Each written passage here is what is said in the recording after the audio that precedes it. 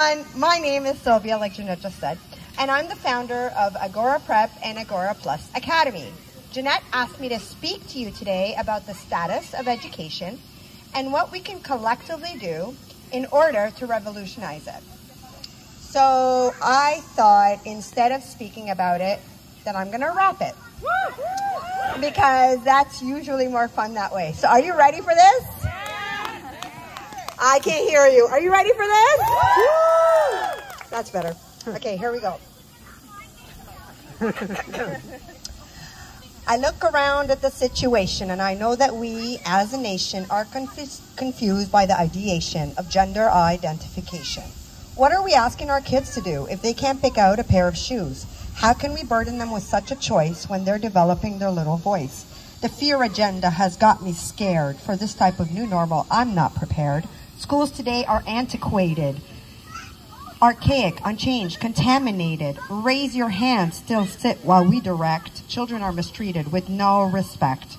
No, hungry does not mean you can eat. Keep your mouth shut and stay in your seat. Don't you dare question authority or critically think. Ask first to pee, to talk, to blink. Have you ever felt like school was like jail, a systemic conjuration setting them up to fail? Why are we mistreating our future generation with so much control and indoctrination? Learning is innate, it's in us, it's organic. So why are the schedules and systems so manic? How can we create leaders in a system of compliance which only leads to conformity or intense defiance? More and more children are taking pills instead of learning coping and learning skills. So many acronyms have got my head spinning, misdiagnosing to control them as the underpinning. ADD, ADHD, OCD, ODD, ASD. Everyone has something if you look closely. What happened to our society? Why do we need to label every child with such high degree? Right. Why are we seeking a way to make them the same? When they're born beautifully unique and different, it's a shame. Creative genius is often deleted because our definition of success is depleted. Our vision of intelligence is grossly deep-seated in subjects that seem dire and definitively needed. But if we take a moment, a breath, a look, we know that intelligence is not found in a book. It's a song, a dance, a child who can climb trees.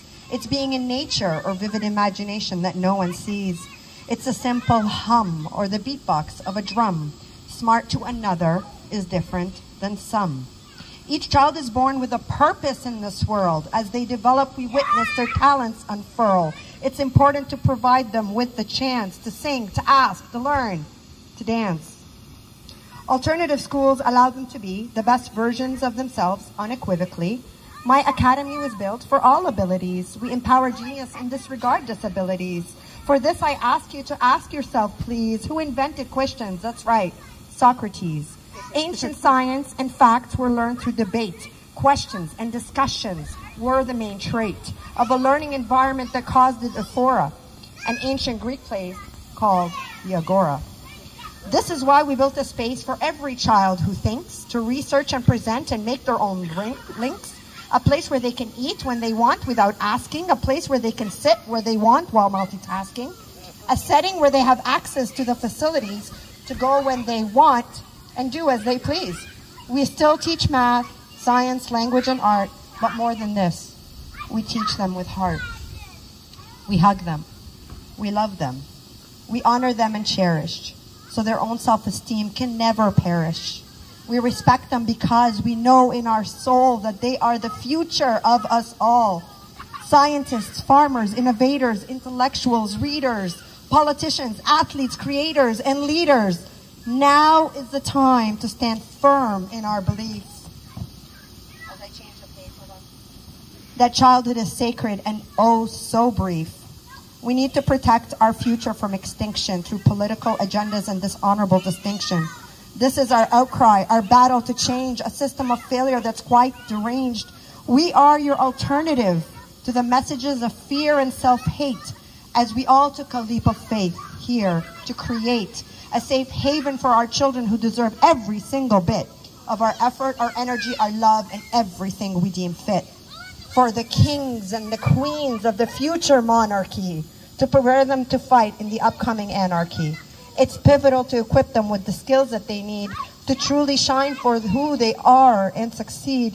So now I said my piece, this is it. This is all I got. Let's give them a chance to shoot for the stars. It's their only shot. Yeah. Mic drop.